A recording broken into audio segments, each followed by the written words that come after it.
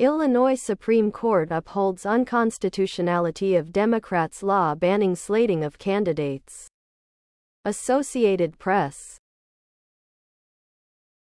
The Illinois Supreme Court on Friday upheld a lower court ruling that tossed out a law barring political parties from choosing candidates for the General Assembly when they had no one run in a primary.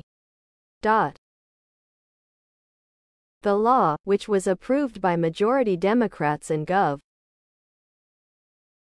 J.B. Pritzker in May, stopped the long tradition of parties slating candidates.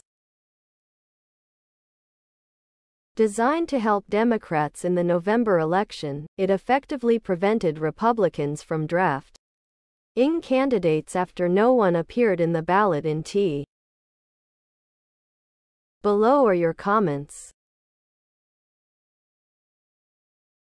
Designed to help Democrats in the November election, it effectively prevented Republicans from drafting candidates after no one appeared in the ballot in the March primary. A matter of convenience.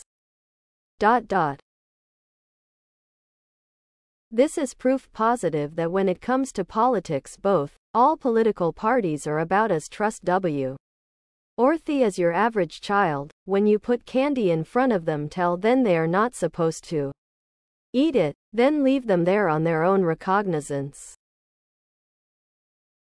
The law, which Governor 00. J.B.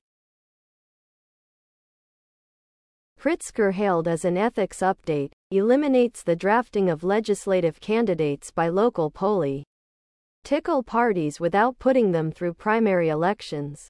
Previously, someone who wasn't on the primary ballot this year, March 19, could still run in November after getting.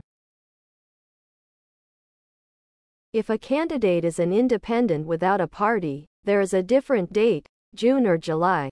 Primaries are a party process for selecting a party candidate in regards to POTUS, but for state elections, laws still have to follow the Constitution and the people still need to be free to. When government starts making limitations, that is when the people have surrendered power to the government, so the unconstitutionality of the law still stands. That is a victory for the people.